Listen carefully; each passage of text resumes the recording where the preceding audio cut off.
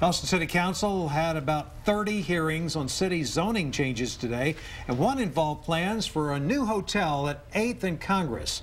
That proposed project is stirring up controversy because it would obstruct the current view of the state capitol.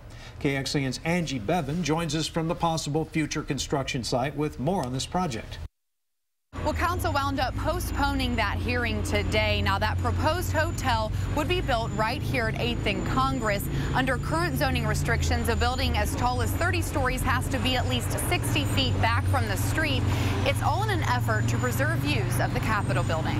The iconic view approaching downtown Austin from South Congress has changed over the years. A couple of decades ago, the city adopted the Congress Avenue overlay. The ordinance set regulations for distances tall buildings have to be from the street. Developers want to build a 30-story multi-million-dollar hotel at 800 and 804 Congress Avenue.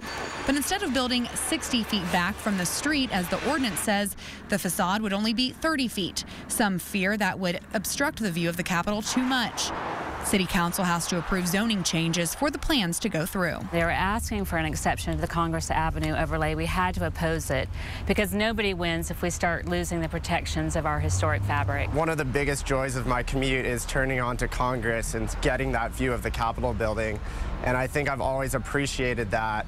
And I don't think building a hotel on the side of the road is really going to affect that. You still get the nice wide street. And there are 3 ordinances that protect the views of the Capitol building. The proposed hotel construction only conflicted with the Congress Avenue overlay that was defined by the city. Reporting in downtown Austin, Angie Bevan, KXAN News.